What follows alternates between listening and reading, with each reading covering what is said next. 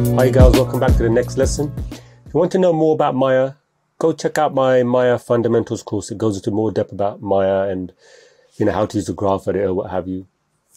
And then you can come back to this class and then do the animations, or you can come along with me because these are going to be quick fire just to show you to the point how to do a bouncing ball. So for example, let's check this out.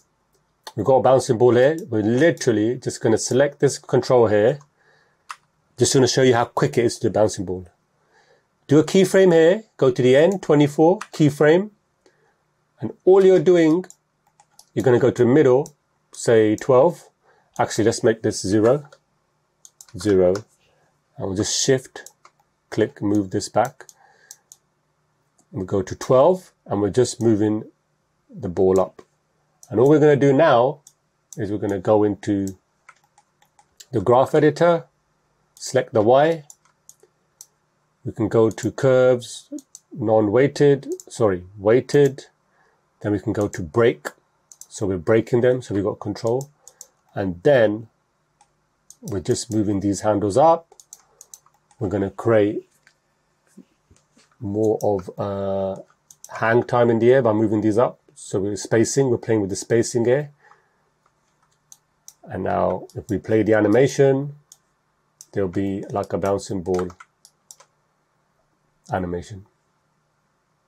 And it's as simple as that. And then now, if you really want to refine it even more, you get your graph editor. You can even move it, make it higher. And then with these, you can even have it more sharper, the way it bounces down. So you can see here, you're getting more of a sharper bounce. And you can bring it down lower, make it higher as well. You can give it more hang time if you want.